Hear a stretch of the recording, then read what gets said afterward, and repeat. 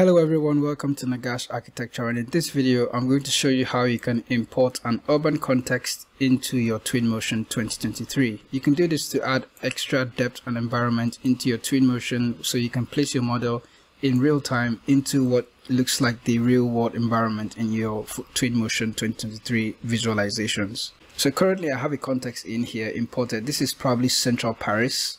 So I can go on and uncheck this, and then I'm going to show you how you can go about importing your own context into Twinmotion. So I have a brand new scene here, and I'm going to show you how to go about importing it. So first thing I'm going to do is to actually delete the starting base. And in order for you to actually import an urban context into your Twinmotion 2023, you're going to need an active internet connection.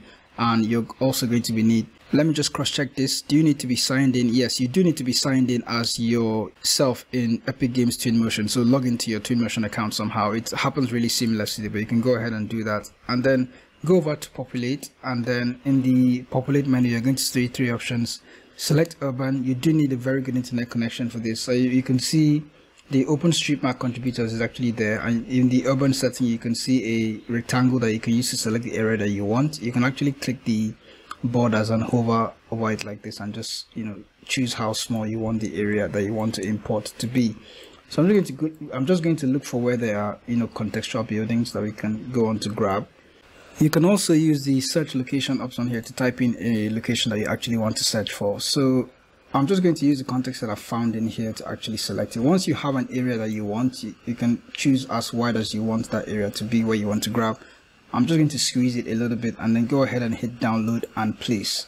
So what Twinmotion is going to do is to go ahead and download that region, and then it's going to place it into your scene with the materials and the building namings and everything. You're going to see everything in your scene graph locked into a folder and called urban context. So that's what it's going to look like. We're just going to let the file go on ahead and download. Now it could take a few seconds or a few minutes depending on your internet speed on your computer, of course. So once it is done downloading and placing your context, you can zoom out from your building model. You can use Q&A as usual and just zoom out to get a clear picture of everything that is happening. So there's your urban context. I kind of chose a small one.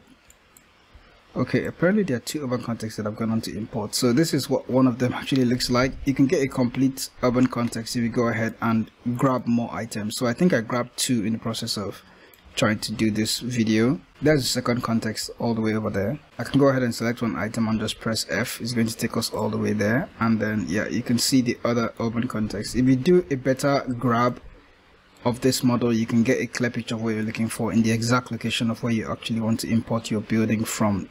If you know the location of where your house is on the map, you can just go ahead and grab that context and then bring it in here into Twinmotion, and then you can model your building and keep it right beside one of these urban contexts, just to bring a lot more realism to the environment in your building. So that's how you can go about importing an urban context into Twinmotion. You can try this yourself and then see how it works out for you. I'm just going to go ahead and turn on the HDRI environment here, and yeah, that just adds a different level of realism to it with the urban context that we have in place. So you can go also and apply materials. You can use a material picker and select the urban context materials. You can see that it's just base context. It's one on the ground here, this asphalt one that is on this floor. You can also reduce the brightness of this material. You can just apply materials to the context just the way you would in normal Twinmotion materials. For more videos like this, remember to subscribe to the channel, and I'll see you in the next video.